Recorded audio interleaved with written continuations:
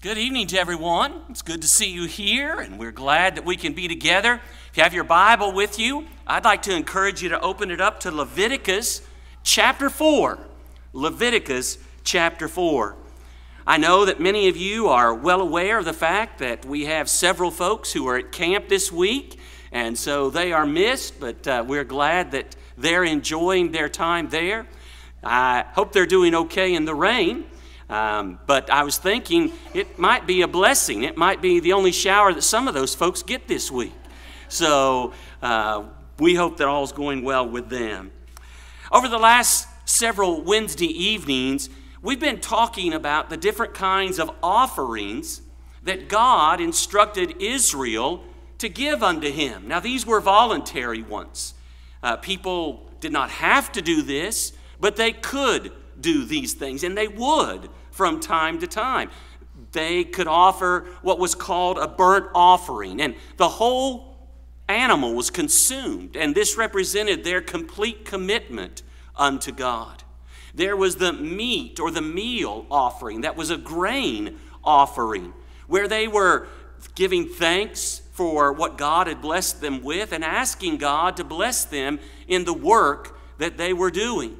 And then last week we talked about the peace offering, which was an offering that could be celebrated with others, and it represented the fellowship that they enjoyed with God, the peace that they had with him. In Leviticus chapter 4, we read about another type of offering that they could make, and it was called the sin offering. And I imagine that when we think about the sacrifices that Israel made, the one that would stick in our mind the most is a sin offering. We learn in chapter 4 that this was an offering that could be made when someone understood that they had sinned out of ignorance. The King James Version says, the NIV says, unintentionally. And the idea is that these were sins that were committed because of carelessness or because of oversight or maybe just because of human weakness. And so when someone sinned in this manner, they could bring a sin offering. Now, I don't know about you, but the question that I had was, okay, that's what someone did if they sinned out of weakness. What if someone sinned just intentionally? What if somebody knew what God's law said, but went ahead and violated that law? Was there a sacrifice that they could make? And the quick answer is no, they could not.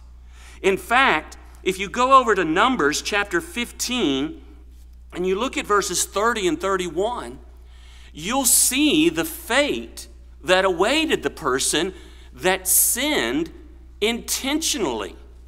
There the Bible says, but the soul that doth aught presumptuously, whether he be born in the land or a stranger, the same reproacheth the Lord, and the soul shall be cut off from among his people, because he hath despised the word of the Lord, and hath broken his commandment. That soul shall utterly be cut off. His iniquity shall be upon him. And it goes on with the very next thing being spoken of as someone picking up sticks on the Sabbath day. Evidently, that person knew God's Sabbath restriction and did it anyway. And it cost that individual their life. And so if someone sinned with determination, presumption, intentionally, there wasn't a sacrifice for sin under the old law. That person was to be cut off from the people. But here was this sin offering. Now, I'm not going to go into great detail about this because Leviticus chapter 4 really tells us about the different kinds of sin offerings for different individuals. There was a prescription given for the high priest. He was different than everyone else. He was God's representative. And he was to personify holiness. And so he's told what to do if he is offering a sin offering unto God.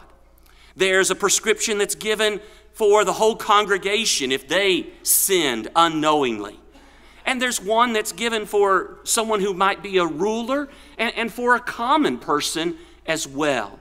And you can read all of that in chapter 4. For the most part, what it involved was bringing the animal, placing your hand upon its head, as we've seen in other sacrifices, slaying the animal, and then with this sacrifice, the fat would be burnt upon the altar.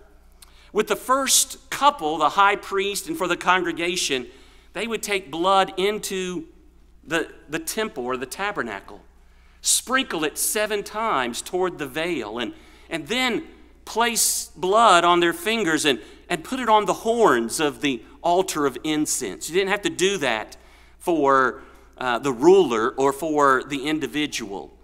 But then the remainder of the animal would be taken outside of the city to the ash heap, and there it would be completely burnt. And so that was what they were to do. And the purpose of this, as you might imagine, since it's called a sin offering, was to receive atonement, the forgiveness of sins. And so we see these things talked about here in Leviticus chapter 4. And I can't help but think, when I consider this offering, about the purpose of the sacrifice of our Lord. If you'll turn with me over to Hebrews, we can look in chapter 10, and we can start at verse 4, and we can see what the writer of Hebrews tells us about the difference between the sacrifice of these animals and the sacrifice of Christ. Hebrews chapter 10 and verse 4 reads this way: "For it is not possible that the blood of bulls and of goats should take away sins. Wherefore, when he cometh into the world, he saith, Sacrifice and offering thou wouldest not, but a body hast thou prepared me. In burnt offerings and sacrifices for sin thou hast had no pleasure. Then said I, Lo, I come. In the volume of the book it is written of me, to do thy will, O God." And that will, of course, was to give himself as that perfect, once for all time sacrifice for you and for me. What the blood of those bulls and goats, even offered as sin offerings, could never do, the blood of Christ can do for you and for me.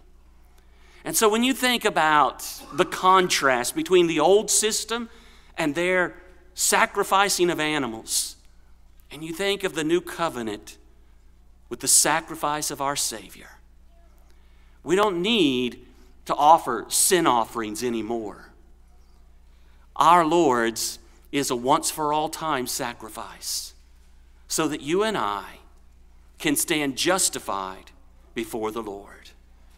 And to be able to have the benefits of that sacrifice that Jesus made, we must obey his will. We must put on Jesus in baptism for the forgiveness of our sins. And if that's your desire, we want to help you this evening. If you've taken that step but perhaps have fallen away and need to come back, we want to pray with you and for you. So will you think about these things? And friend, if you need to respond, do that tonight as we stand and sing this good song.